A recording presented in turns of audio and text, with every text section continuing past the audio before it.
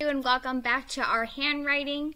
So we just finished the letter T, and so now we're doing the letter L. So just like we did last time, we see that it says name, so I'm going to write my name. I'm using these lines to help me make my letters.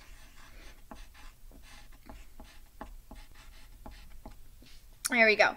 Now we're doing the letter L. Remember, the letter L makes the L sound. So your tongue kind of comes in between your teeth and you go L. So that is for the letter L. So we're going to follow the arrows and the numbers. So it says number 1, top down to the bottom. So straight line down. I leave my pencil. I don't pick it up. Then it says number 2 to go this way. So I'm going to follow the lines.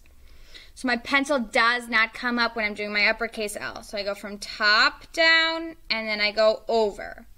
So one more time, if I do it by myself, it goes top to the bottom and then you go over like that. That is your uppercase L.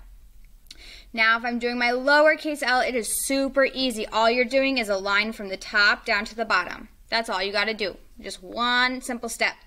So you just do top to bottom. If I do it by myself, top to bottom. I'm trying to keep it as straight as I can. My line isn't going like this. It's not tilting over. It's not looking like it's going to fall or anything like that. So keep it straight as you can, top to bottom.